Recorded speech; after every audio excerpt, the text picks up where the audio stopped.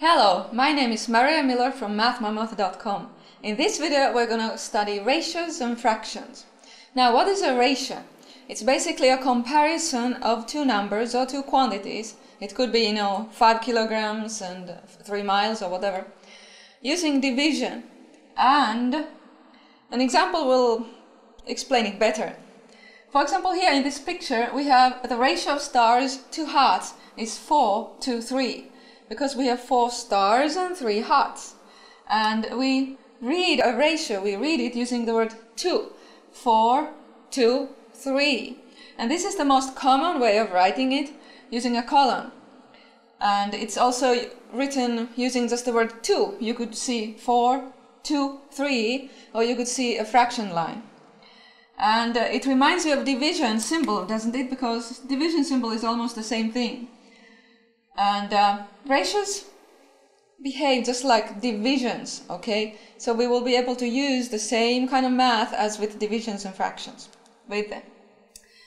Another example, the ratio of hearts to all shapes is 3 to 7, because there's 3 hearts and 7 shapes all total. Now, anything you say with a ratio, you can then also convey the same information using fractions. For example, here, 3/7 of all shapes are hearts, or the ratio of hearts to all shapes is 3 to 7. That's the same information. Here we just use a fraction, here we use a ratio.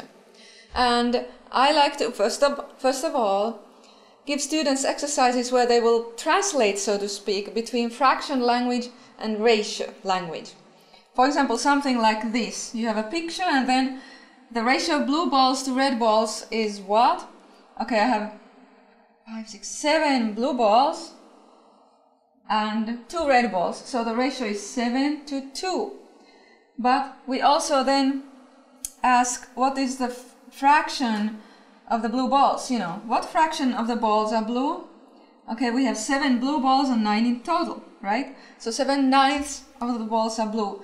And from this picture, the student can also write that the ratio of red balls to blue balls is 2 to 7. And the ratio of red balls to all balls would be 2 to 9. And then some other fractions too. For example, 2/9 of the balls are red. In the next problem, I want to show you a very powerful idea, a diagram, a bar diagram or block diagram that help us solve any kinds of word problems that involve ratios and fractions. Here's one example.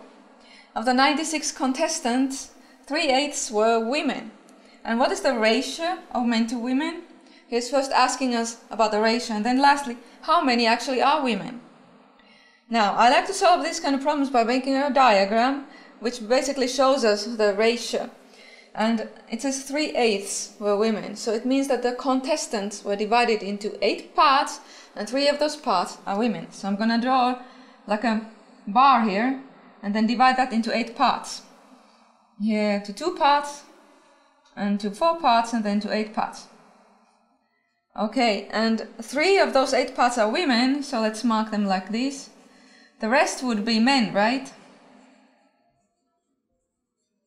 And now the ratio. We can see from here directly the ratio of men to women. Men are 5 parts. And women are 3 parts, so the ratio is 5 to 3. It's simple, right? And how many are women? Now, it tells us the total number of the contestants, and so I'm going to mark it here on the diagram like this. There's 96 in all. 96 in total, and it's asking how many are women. Since there's 96 in total and 8 equal parts, I will divide 96 by 8 to find how many are in this one part here. Okay? 96 divided by 8 equals 12, right? So, one block here is 12, and there's 3 of those blocks for women, so there's 36 women. Okay. Let's look at another example where we can also use this block diagram or bar diagram. A truck contains large and small pillows in the ratio of 3 to 5, and 2,000 pillows in total. And we are asked how many large pillows are there, and then what fraction of the pillows are small. Again, this problem is using both fractions and a ratio. And let's see what happens. We're gonna draw the same kind of bar diagram. The whole bar diagram is gonna then symbolize or represent those 2000 pillows, all of them. And it says that the ratio is 3 to 5. There would be 3 parts large and 5 parts small pillows. So I need to draw 8 parts in total again. Again, 8 parts in my diagram. And my total is 2000. And 3 parts are large and the rest are small pillows. Now, how many large pillows are there? All I need to do is find how much is in this one block, okay? This much. It is 1/8 of 2000. 2000 divided by 8. That's the same problem as 1000 divided by 4, by the way, which is 250, okay? So one of these blocks is 250, and how many large pillows are there? There's 3 blocks of them, so my answer is 750 large pillows. And what fraction of the pillows are small? Now we'll look at the diagram again. What fraction of the pillows are small? I have 5 parts of small pillows and 8 parts in total, so that's the answer for that. 5/8 of the pillows are small. My last example has this kind of ratio, which is 3 terms, 3 to 2 to 1 to 4, and that's perfectly fine. A ratio can have 3 or more terms. A bag of marbles has blue, yellow and red marbles, and they are in a ratio of 3 to 2 to 4, and there are 36 blue marbles. How many red ones are there, and how many in total? I'll again draw my diagram. I need to draw 3 blocks for blue, 2 blocks for yellow, and then 4 blocks for red.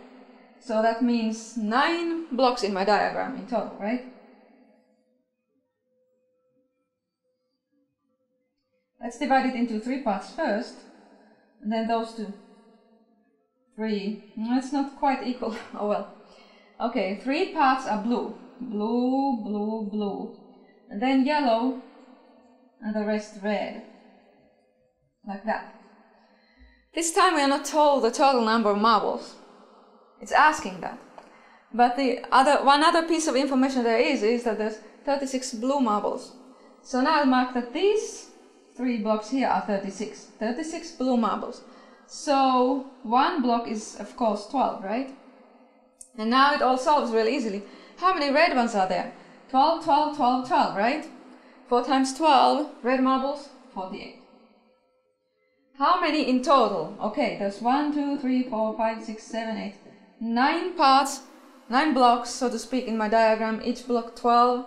So how many in total is 9 times 12? Oh, 108 marbles. There. I hope this shows you a little bit of the power of this kind of diagramming, drawing bar diagrams for ratio and fraction problems.